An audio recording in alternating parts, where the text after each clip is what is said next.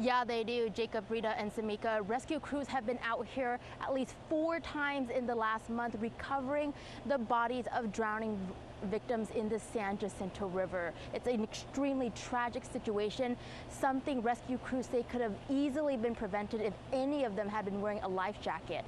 The Harris County Sheriff's Office received the call around 7:30 last night to the Magnolia Gardens Park near Beach and Riverside. Their marine unit began using sonar technology to search for the man in his 50s who witnesses say was swimming to the island in the San Jacinto River. They later found his body in water only about 5 feet deep. With how many drownings they've responded to in the last month, Lieutenant David Jasper has this warning for those planning to spend time near the open water this summer. It's not like a swimming pool where you can see the bottom, see how deep the water is, and there's no lifeguard on duty. So watch your kids, don't consume alcohol, wear life vests.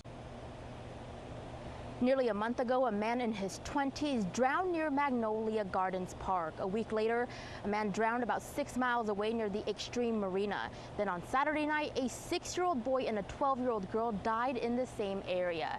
Now, the sheriff's office says that this man may have possibly had a heart condition, but they are unsure if that had anything to do with his death.